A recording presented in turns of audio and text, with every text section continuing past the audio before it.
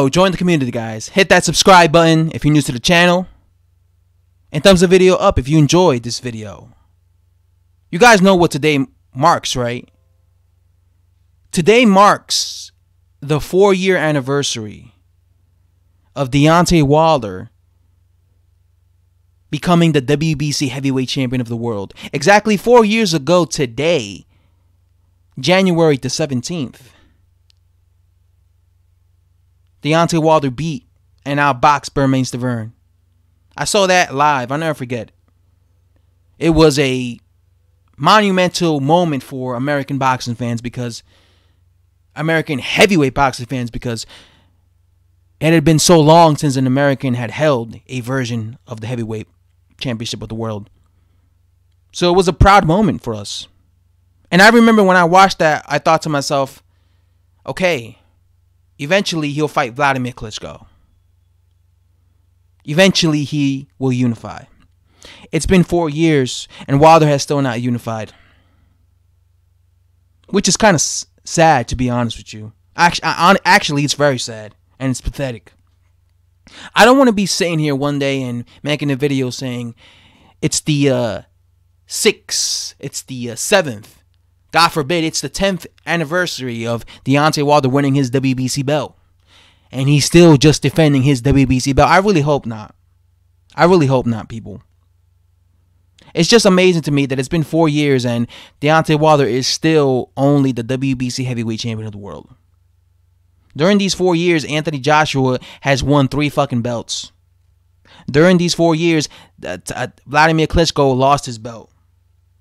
Lost his belts, I should say, to Tyson Fury. During these 4 years, several champions have won belts.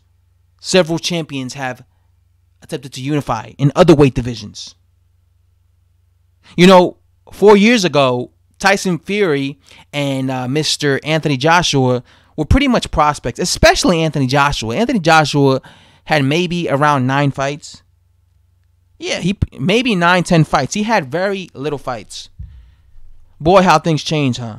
4 years later, he's the unified champion. And it's just sad to me that, you know, it's been 4 years and I have to be making a video saying, why the fuck is Anthony Joshua the unified heavyweight champion of the world and not Deontay Wilder? Because it should be Deontay Wilder. Because 4 years ago, Anthony Joshua was just a prospect. Deontay Wilder was not. Deontay Wilder had 30 plus fights. Deontay Wilder had more fights than Anthony Joshua currently has right now 4 years ago. That's sad. Matter of fact, he had about 10 more fights than Anthony Joshua currently has right now than he had 10 years ago. Yet Anthony Joshua somehow managed to unify and surpass him. It's sad, people. This has to be the year for change for Deontay Wilder. It really does. It has to be the year for change. Honestly, people, like, somebody has to change. This has to change. This has to be the year where Deontay Wilder finally attempts to unify. Finally, you know, after you get through the Tyson Fury rematch, forget about Dominic Breazeale. Forget about Dominic Breazeale, man. Dominic Breazeale's irrelevant. The guy fought once in the past, and the guy has fought once in the past 2 years, man.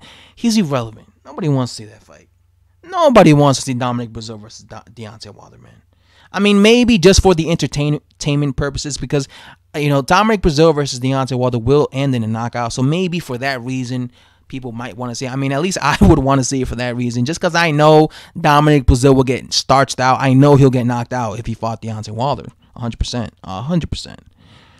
There's no way Dominic Breazeale can beat Deontay Wilder. But don't go for Dominic Breazeale. If you get past, and that's a big if, because you might end up losing. But if you do manage to get past Tyson Fury, stop it. Don't go after Dominic Breazeale. It's been 4 years, Wilder. You've been a champion for 4. You've been holding on to that belt for 4 years. Go for the other belts. Go for the other champion. That's all I have to say, guys. It's just letting you guys know. 4 years passed quick, by the way. Damn, man. I still remember like that, like yesterday when he fought Bermane. Anyway, guys, thanks for watching the video. Subscribe if you're new to the channel. And thumbs the video up if you enjoyed it. Bye-bye.